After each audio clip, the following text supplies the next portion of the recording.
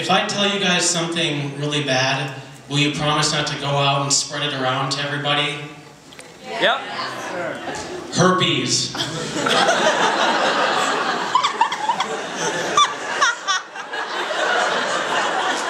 Thank you, everyone. Thanks for coming out tonight. Thanks for not staying home to fill out your FAFSA or do your taxes instead. I've got a borderline unhealthy aversion when it comes to filling out my taxes or doing my FAFSA. I'll set aside a whole day for that stuff. And I'll clear 24 hours out of my schedule just for that one thing. And it's not because it takes that long, it's just because I know I'm gonna need that time to be angry with and sulk around and an eventual recovery. And I mean, I'll move appointments out of the way just so, because I know I'm gonna go, oh, I'll be crying then. I can't go to the dentist crying. And live comedy is a lot tougher than you think.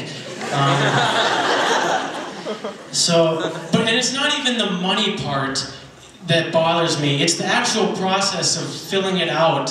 For some reason, I just despise it so much. I know that when I'm halfway through filling it out, I'm going to need to stop because I'm just so mad and frustrated. And I don't usually lose my composure, but with that stuff, it churns blackness inside of me. And pretty soon I'm eating ice cream straight out of a pail. And I didn't have ice cream either. I drove into town and bought some. I bought some and then a bunch of other stuff that I didn't even need because I wanted it to place around my ice cream as I bought it to hide it from other people's sight. Because it's like if you're gonna buy a male thong or something, you surround it with socks and laundry detergent and other stuff so people don't see it. Because you're so embarrassed. And I always think someone's gonna see me in line if I don't have anything else, just by myself holding strawberry swirl. And then they're gonna make a deal out of it like, hey, is that Deland? That guy with the ice cream, is that yeah, it is. Hey! And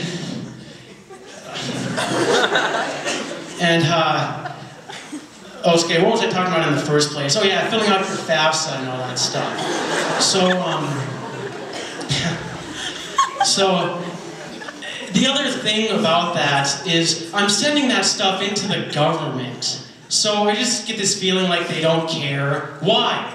Why would they care about my $200 to the largest, most powerful entity that I know exists in the world?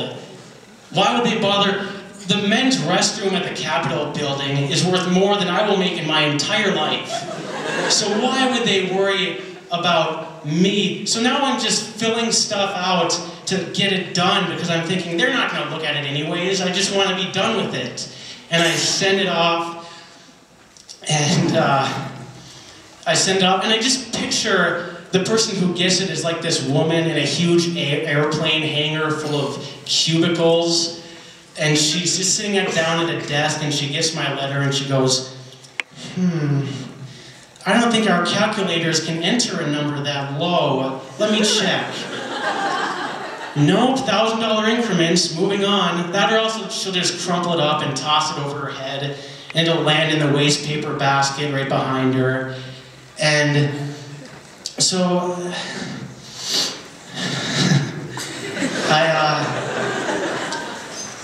boy, when I don't say anything, it's funnier than when I do say something, isn't it? And I'm sure most of you are considered clinically normal and never have this experience, but when I'm filling that stuff out, at some point in time, probably from sheer despair, I just get so overcome. My identity splits in two, and the logical part of me is consoling and counseling the emotional part of me, and I'm not schizophrenic, this just happens. And so then in reality, what I'm doing is I'm talking to myself like, you're gonna get through this, Deland. there's going to be happier times when you get married and have kids, and you just need to get through this day. With money, though, I think that money is actually one of the harder things to get a good conception of when you're learning. And I think it goes back to when you're young and you ask your parents how much money they make, and one of two things happens. They freak out, one, or two, they just don't answer you. And my parents never told me, but I was always curious. And what I pictured in my child brain extracting that information was like the break-in heist scene in movies and cartoons. You know that really cliched secret mission scene where they put on a black jumpsuit and a face mask and climb up onto the roof of the museum while that song is playing? Dun dun dun dun dun dun dun dun dun. And then they take off a vent and start crawling through air conditioning ducts. And at some point, they'll always come to a field of laser tripwires, which I've noticed this is always really poorly engineered. Because instead of just taking them all and making like a solid wall of them that is guaranteed to keep out any intruder, they're spread out,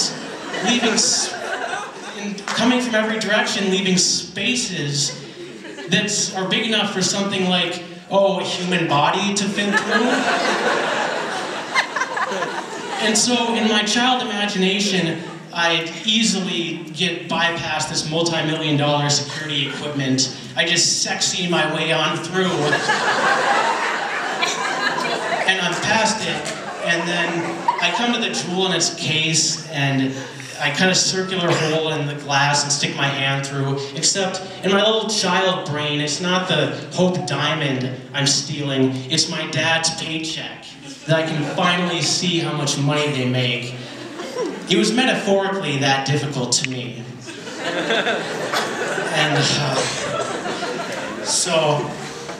And the other thing I never understood when I was a kid was when adults would go out to eat somewhere and they'd fight over who got to pay for the bill. That never made sense to me, especially how intense they would be about not letting someone else pay for their meal. Like the check would come and they'd pounce on it like a bunch of rabid dogs at a T-bone steak, and the guy who slipped away with it was like, it's fine, it's my treat tonight, guys, don't worry about it. But yes, I do expect to pay for your meal. It's no problem. Hey, Paul, put your wallet away. I got this, all right? Sit down. Put your steak knife back on your plate. It's my decision. It's fine. I insist. It was ironic to me, mostly. Irony is an interesting concept. One time I had to answer a multiple choice question about Hitler by process of elimination.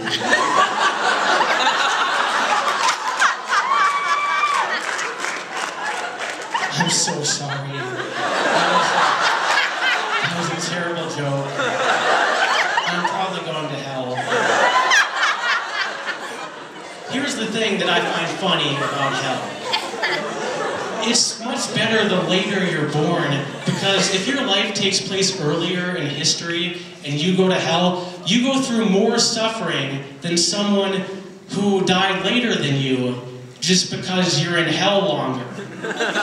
Like, all your damnations are eternal, but your eternities start at different points. So like, I bet if you got to hell and started complaining about it, there'd be like a group of veteran hell guys from the medieval ages that'd be calling you a wuss and making fun of you and telling you about how much worse hell used to be back in their day.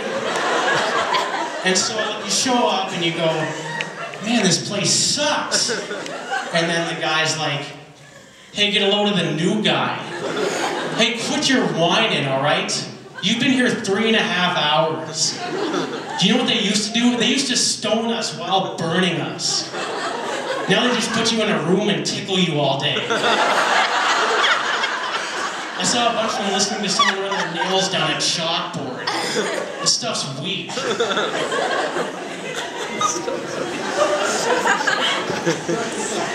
Okay, here's my impression of a mime watching Jersey Shore. Okay? A mime watching Jersey Shore. Ready?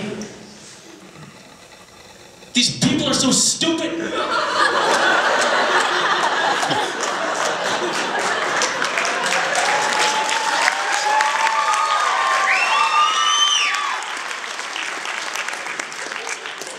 Alright, so a strange thing happened to me the other day. I'm almost finished. Your pain is almost done. And I'm walking into this building, and I go through the entrance, and there's a guy coming right at me the opposite way, like he's leaving. And so we did that thing where you mirror each other trying to get by. But this one was different. I couldn't get around him no matter what I did. I had to like stiff arm. I've never had to work so hard, and I finally get past the guy, and I keep walking, but something felt off. So I checked my back pocket, and he had still managed to slip an Army recruitment application in there somewhere. Thank you very much, everybody.